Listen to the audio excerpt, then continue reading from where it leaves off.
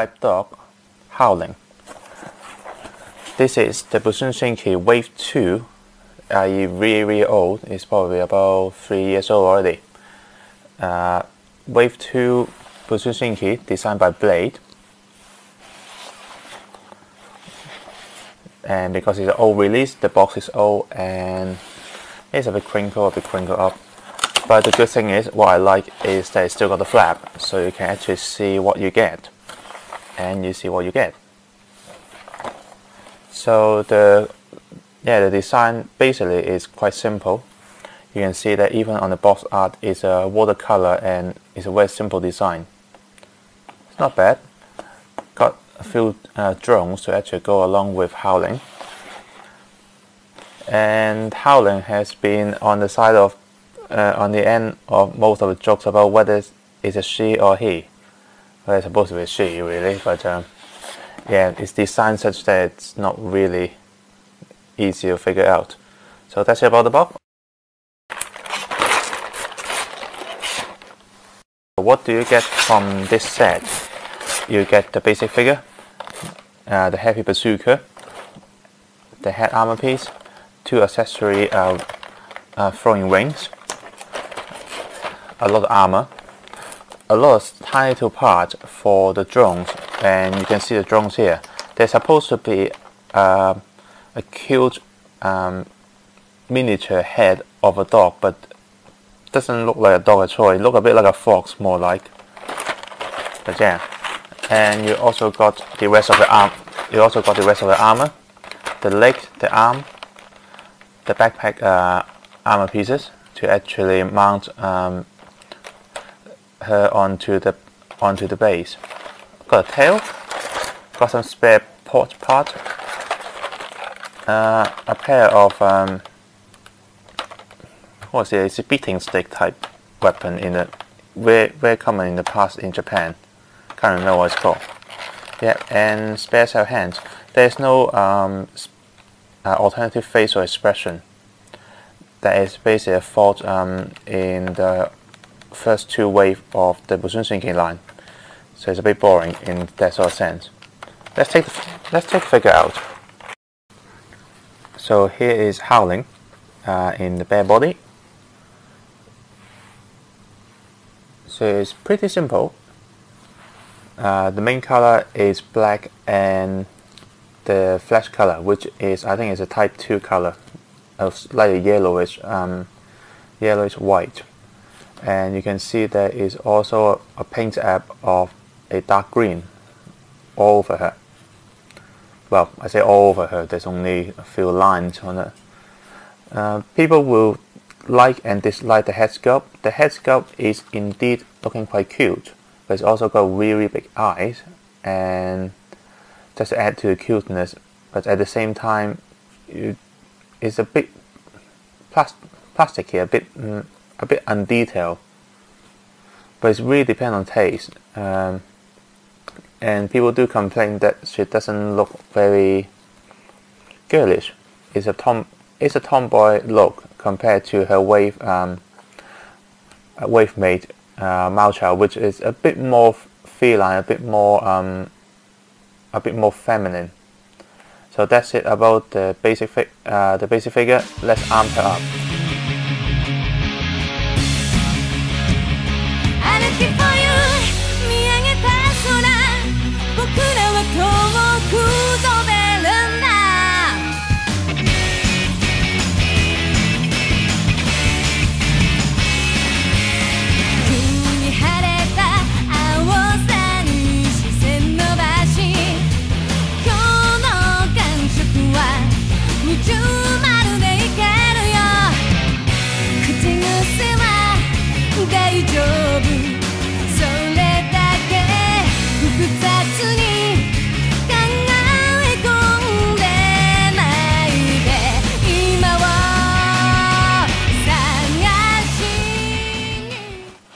And here is Howling, fully armored.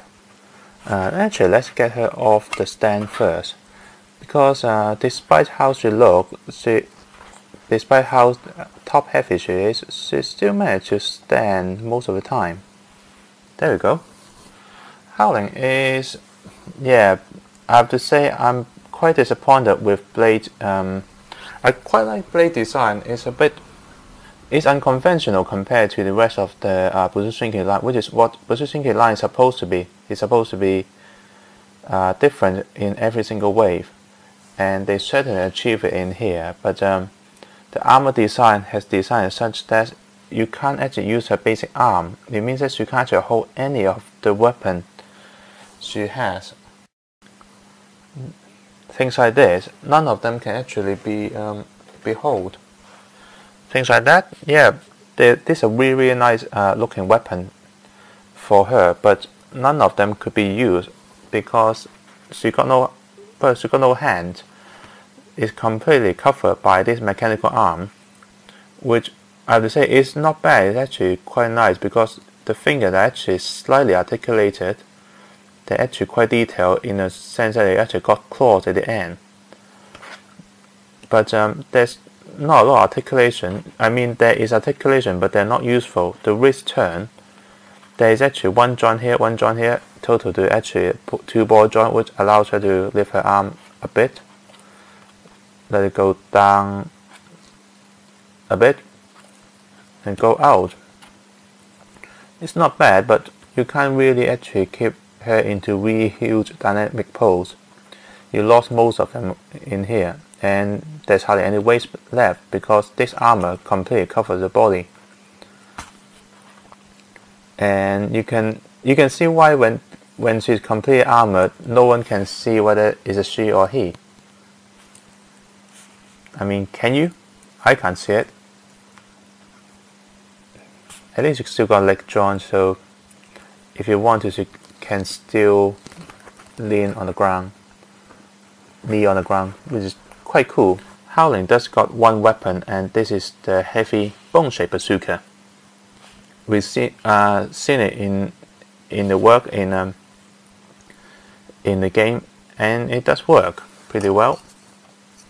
Despite both Howling and Mao Chao are actually close-range combatant, Howling does got one long-range weapon, and it works by mounting it onto the back of the hand and plug in the other side. And the good man of Konami does supply you with an ammo clip so that you actually have something to fire out of Howling.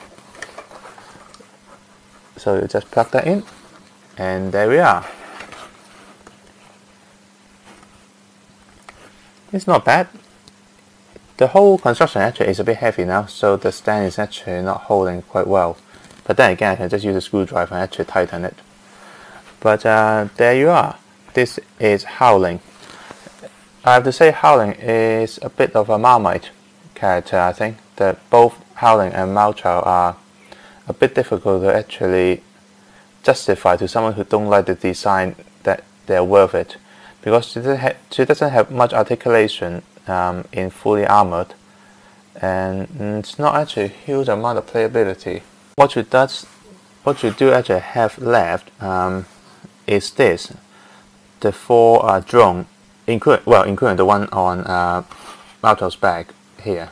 You do have all of this, so you can actually mount them onto all of the spare weapon parts. They're not weapon parts, they're intended for them. So you can mount them in and turn them into attack drones. For example, a tank attack drone. Yeah, you can also make it into a hover tank.